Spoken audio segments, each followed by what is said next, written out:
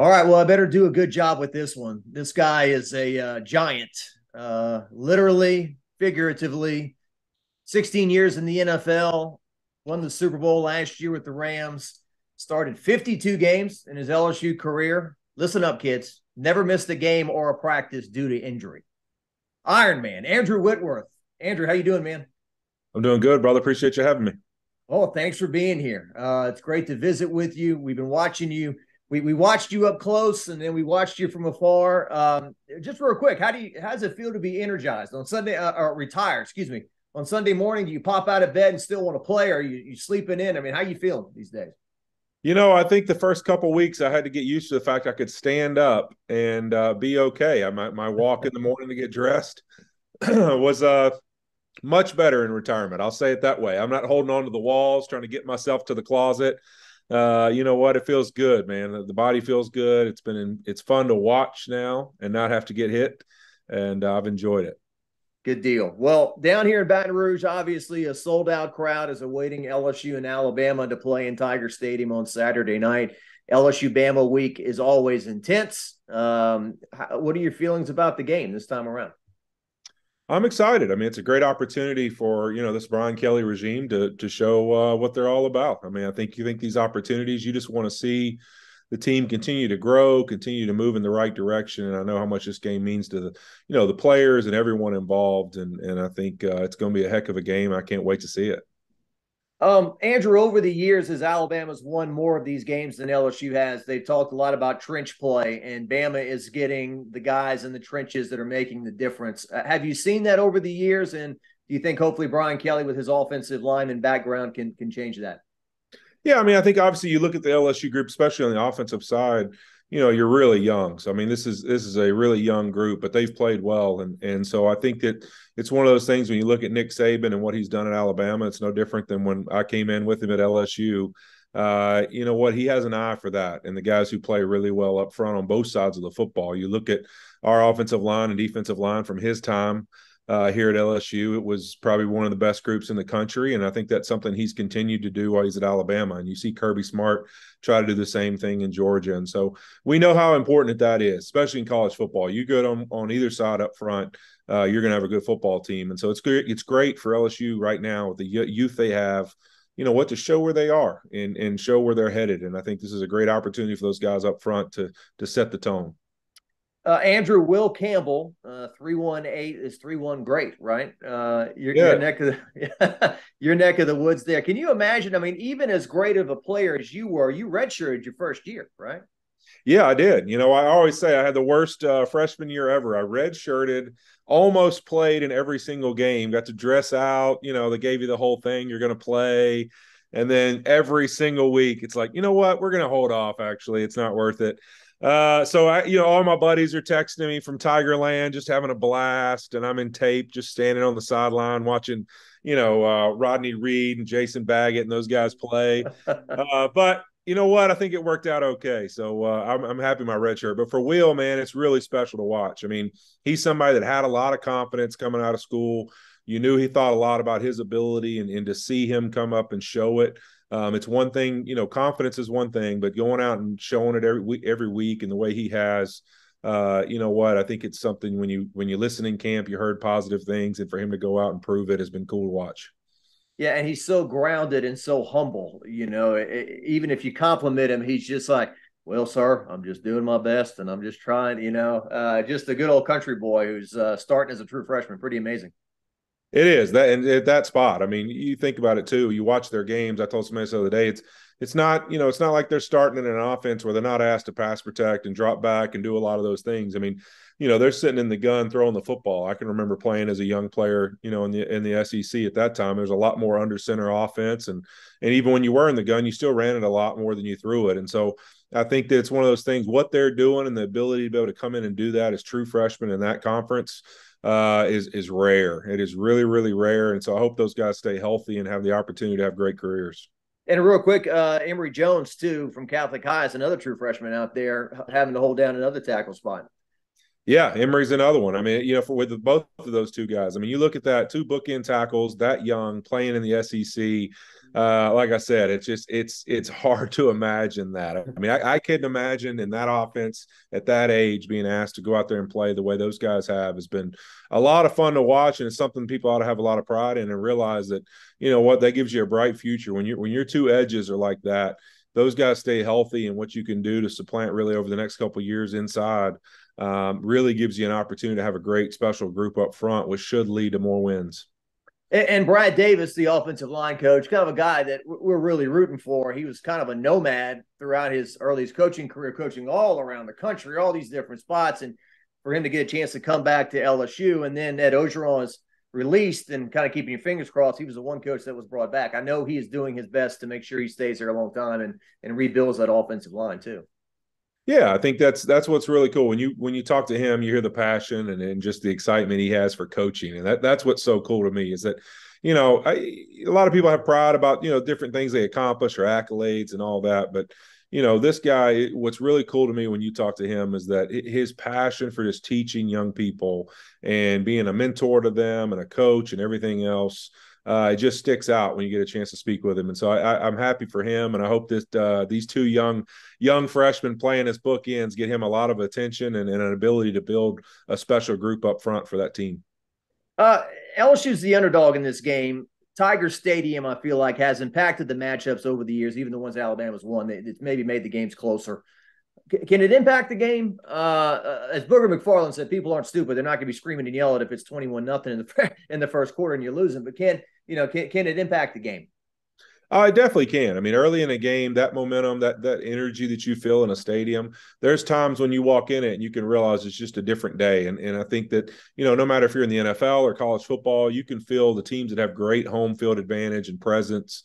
It matters. And there's games where you go into it and realize, man, there's a couple things here or there that if we just would have communicated better with that noise, we could have had a chance to be in this game. And I think LSU has a home place like that. And so obviously Alabama's played in a lot of big games. They've been in a lot of big situations. They'll be prepared. But having said that, it doesn't matter. It's still communication in the moment. You got to put up and show it on game day. And so I think it's going to be an opportunity for Tiger Faithful and Death Valley to be roaring and give a chance to give our team an advantage. All right. So Nick Saban, the most complicated relationship in LSU history, right? Oh, yeah. No doubt about it. I'm trying to think. Were you at the 2007 game in Tuscaloosa? I interviewed a bunch of guys before the game, like in an RV lot. I'm not sure if you were there or not. No, I wasn't.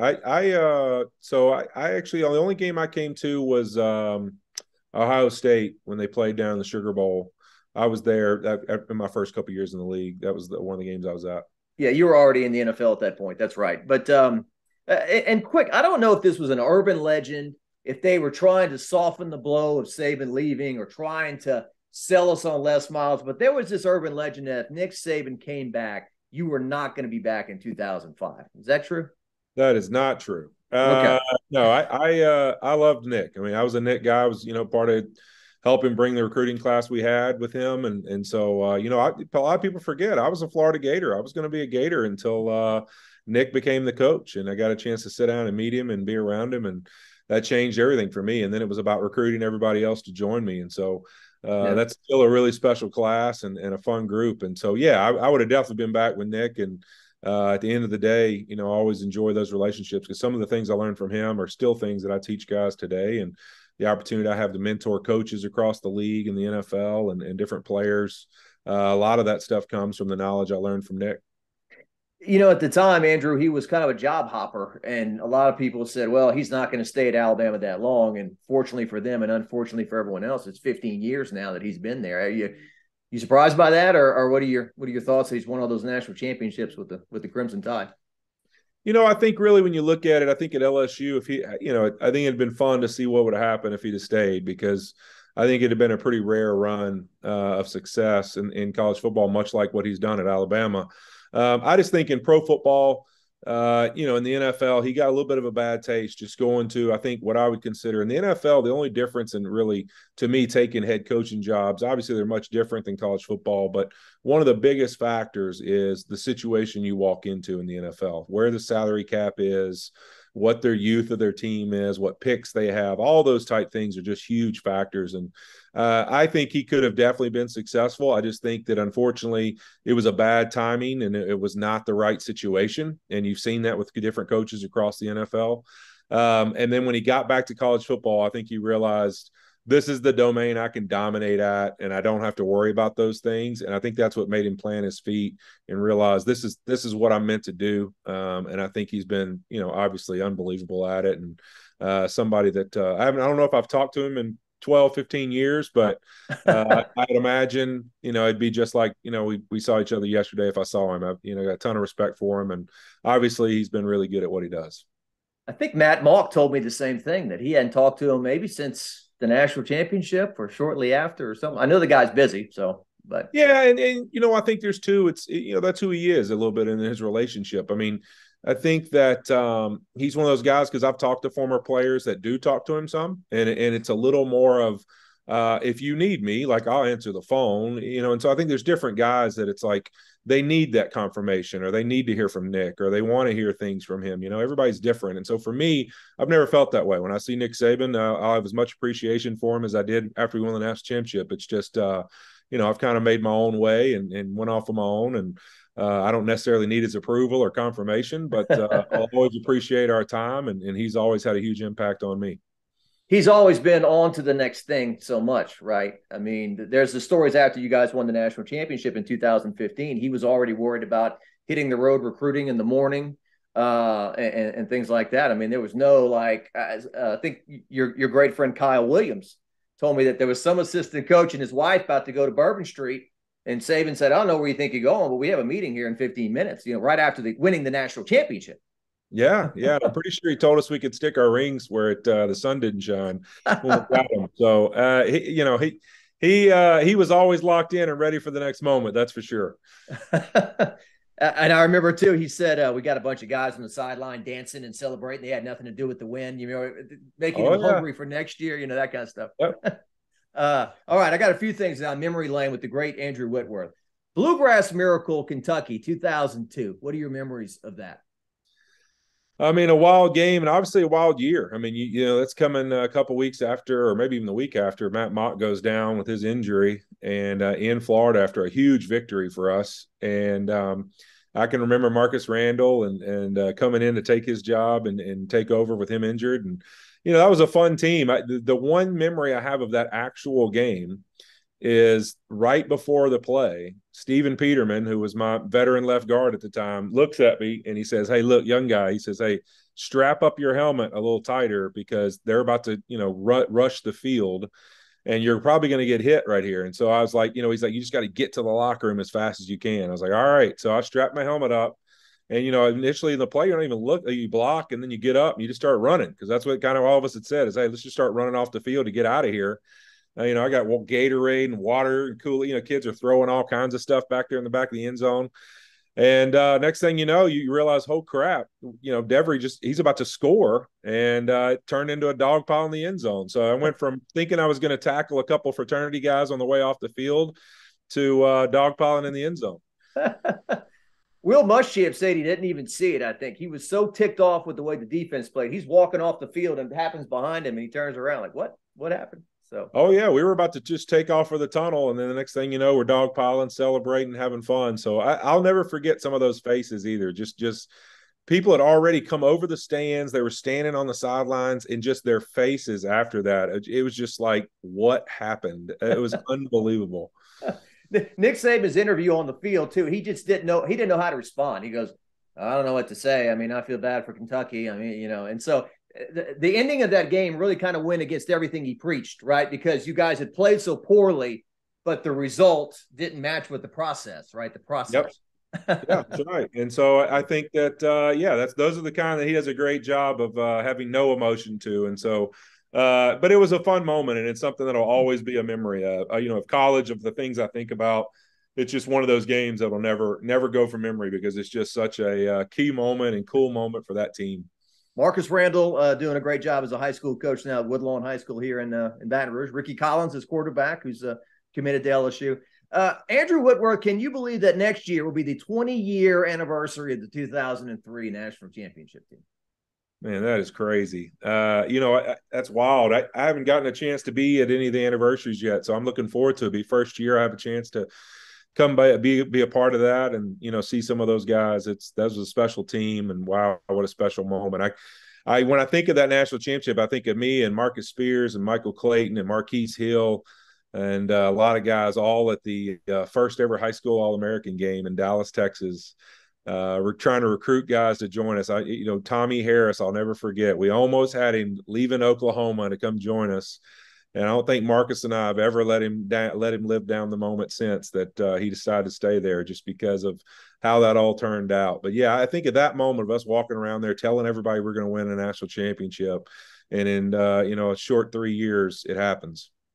Yeah, and some people are trying. I mean, they're trying to say or hoping that what Brian Kelly's building with some of these classes can kind of match what you guys have with the Marcus Spears, the Michael Claytons, yourself, those guys that were part of those early recruiting classes.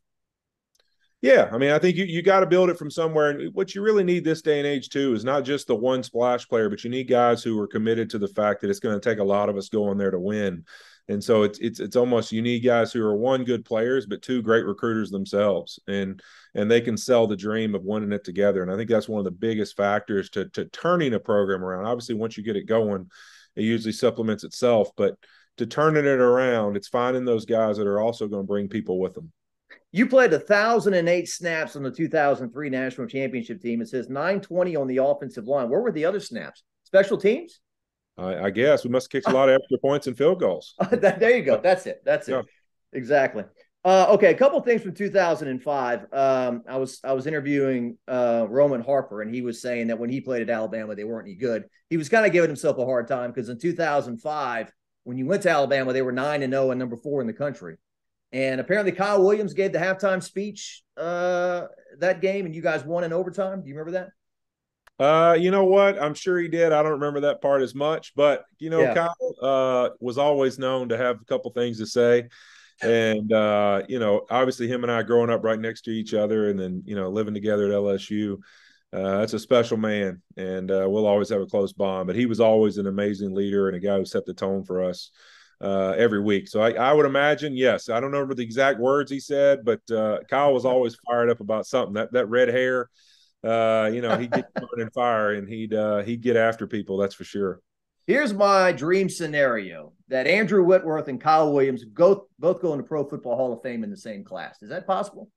Man, it would be fun if it was. That'd be really special. We go all the way from, me mocking him at high school baseball games, West Monroe Ruston, and him coming to my basketball games, and him and his little buddies chanting me off the court. But every now and then I'd lift my shirt up and show them my West Monroe State Championship T-shirts, and then they'd all sit down and have to get quiet. So it'd be awesome because we'd have some good stories to share. That's for sure. Speaking of good stories, I did see some pictures of you in high school, and I can't believe that's you. That's you with the big mop?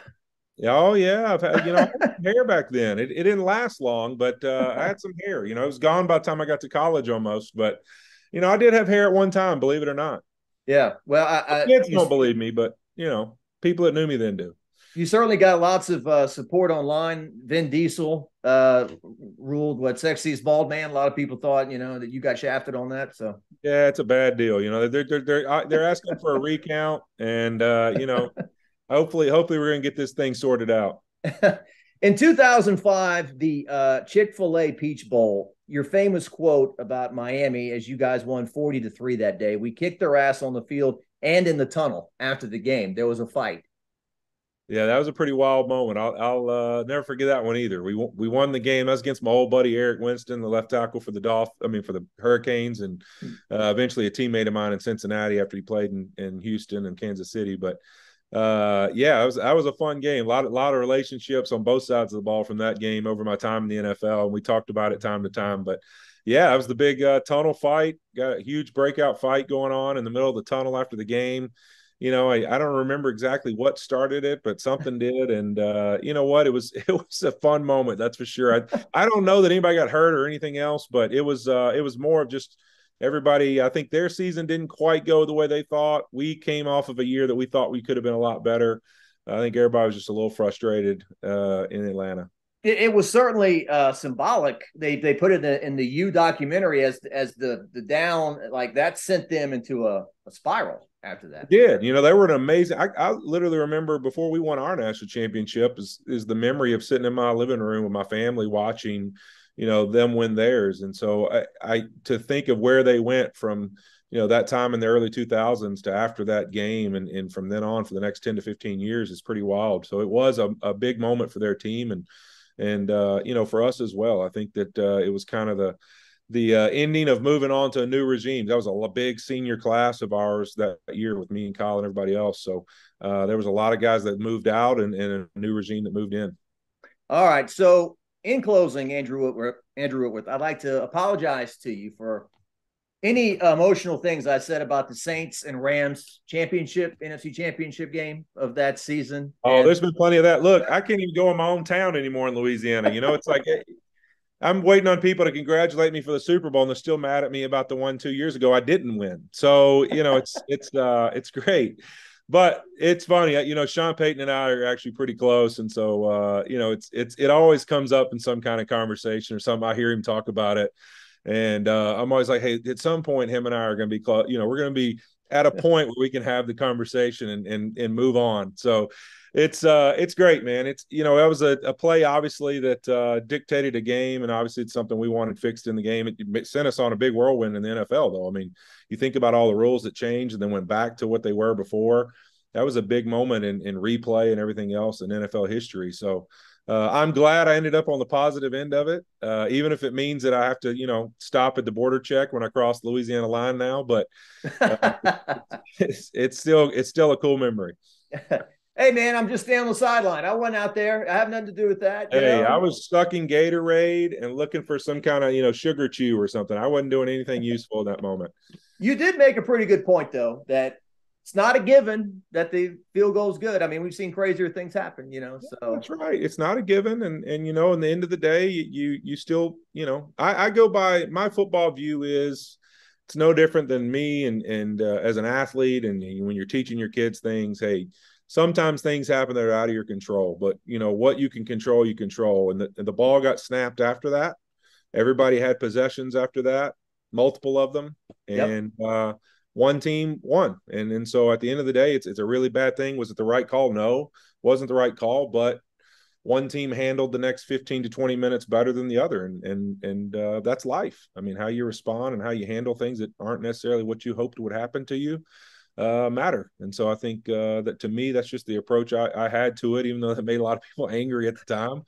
I would have said the same thing if I was on the other end, because I've been on the other end. I lost a game in Cincinnati Bengals Steelers, our first playoff win ever under the Marvin Lewis era. We had the ball with no time left and fumbled it away, and then had two consecutive personal foul penalties called to help the Steelers kick a field goal to win a playoff game because they had no timeouts left and no ability to get all the way down the field. But the refs helped them do that. And so I lost a playoff game because of it. Then I was there, and I said the same thing after that game being on the losing end. So, Yeah. you know, it's tough. That's the life of football, man. That's why it's such a great game. Well, and real quick, Bluegrass Miracle year, the end of the year, you guys have a game to go to the SEC championship game against Arkansas, and Matt Jones, who I think was 2 of 14 before that final drive, somehow pulls it out on that Miracle on Markham. That's what they called it. Yeah, that's right. And it's Jason Peters too, who went on to have a pretty decent career in the NFL, was playing in that game as well. Well, Andrew, appreciate all the time, man. You obviously are a legend here, and Walter Payton, Man of the Year as well. All the great things you're doing to impact young people, and just a amazing NFL career. Thanks for being on, man.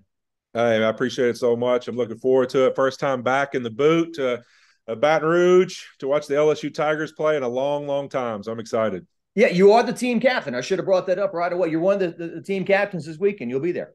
Yeah, I'll be there. First one. I think it's probably been 10, 12 years, probably since my kids were born, actually. I haven't been back since they were born. So it's going to be fun to be there. And my wife's coming too. So we're excited.